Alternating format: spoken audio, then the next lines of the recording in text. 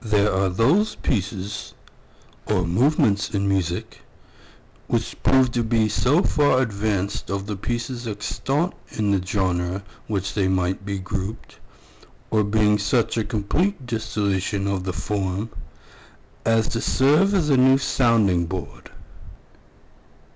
Then there are those which exist wholly in a realm of their own, in which the style has been heretofore previously unknown.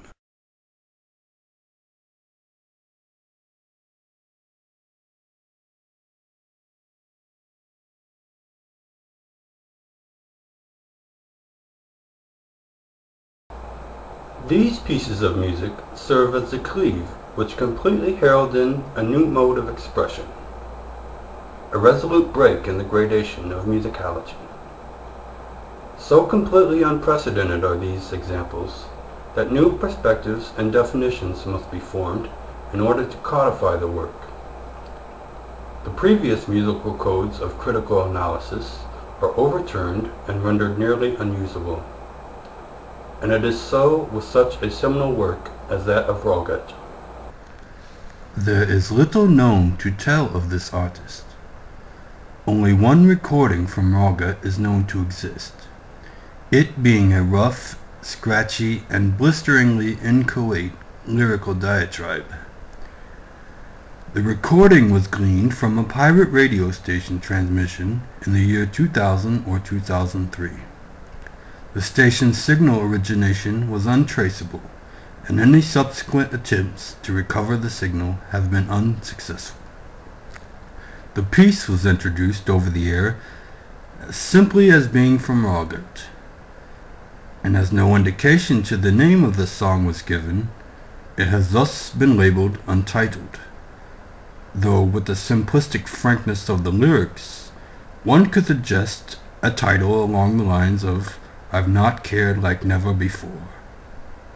The checking of historical musical records have failed to turn up evidence of any artist known to have recorded under the name of Rawgut.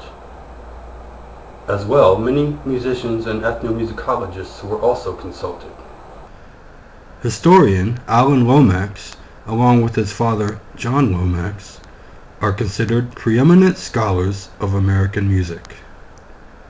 The Lomaxes spent many decades of the 20th century cataloging field recordings of folk songs and conducting interviews of rural and mountain folk for the Library of Congress. They have cataloged every sort of folk song imaginable, from work chants of prison chain gangs, Appalachian tunes carried over from the immigrants of Scotland and Ireland, songs of rail workers, and even children's playground melodies.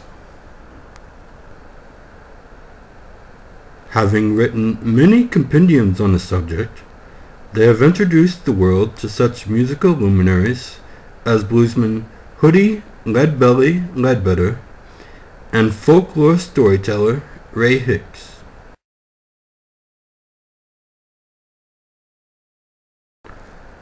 I presented Alan, who was himself known to perform musically, with a copy of the work by Rawgut and inquired as to whether he had ever heard of this artist.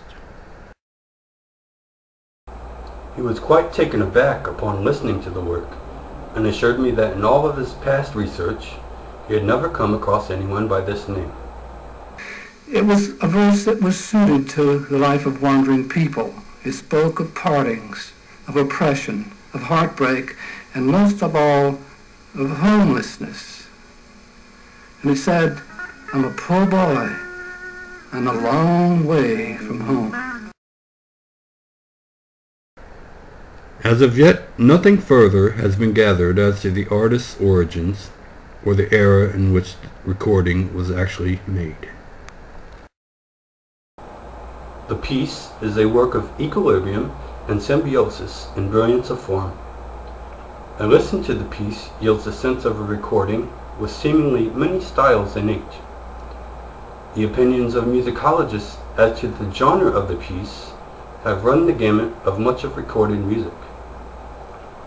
Being due to the eclecticism of the piece, attempts to place the recording as being from a certain era, i.e. time and place, have proved most difficult. And it wasn't necessary for him to be a definitive person. He was a receiver. He was possessed, and he articulated what the rest of us wanted to say but couldn't say. It has been pegged as ranging anywhere from Appalachian mountain music to garage proto-punk to no-wave avant lo-fi. Therefore, due to these seemingly melded idioms, one finds it difficult to ascertain whether this innateness of forms is a knowing distillation of other styles, which would thereby give us the notion that it would have come after said styles. Yet one also gets a sense in the recording of something that at the same time presages, yet somehow still manages to seem advanced of those styles, thus further confusing the issue of placement. At one time, the piece manages to chart historically as pre-industrial and post-apocalyptic in a truly cauterizing synergy.